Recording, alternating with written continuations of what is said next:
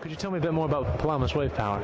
Yes, Pelamis Wave Power is the developer, manufacturer and operator of the Pelamis Wave Energy Machine. We're one of the longest running companies in the wave power sector. We've been around for 14 years now, which is quite a long time for this industry. So in that 14 years we've racked up quite a series of world firsts and significant achievements that are really kind of unparalleled in the industry.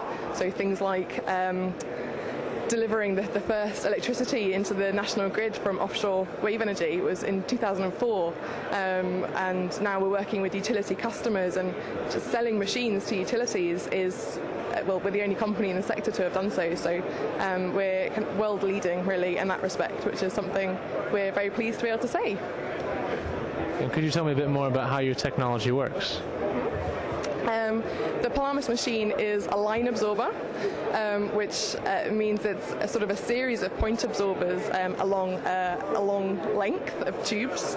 So it's called the Pelamis because it looks and moves like a sea snake. It sort of swims on the surface of the water. It floats semi-submerged.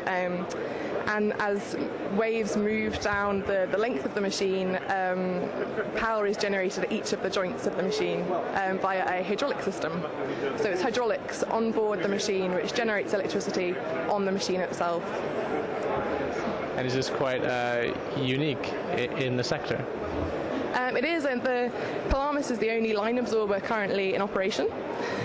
So having gone through an extensive research and development process, we would say that the line absorber is the best concept in our opinion. There are a variety of different devices under development at the moment in the UK, and to some extent this is actually a good thing because we can learn from our competitors and our sort of associates what concepts work best. And at the moment, things at Pelamis are going very well. Our test results to date have been very positive, and we would suggest that the line absorber for us is the concept that works.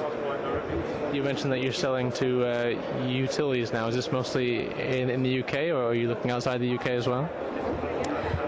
The utilities that we're selling to are at the moment, well, we've sold two machines, one to E.ON, and it's the UK sort of branch of E.ON, and one to Scottish Power Renewables, who are obviously based in Scotland but owned by Iberdrola, who are a Spanish utility.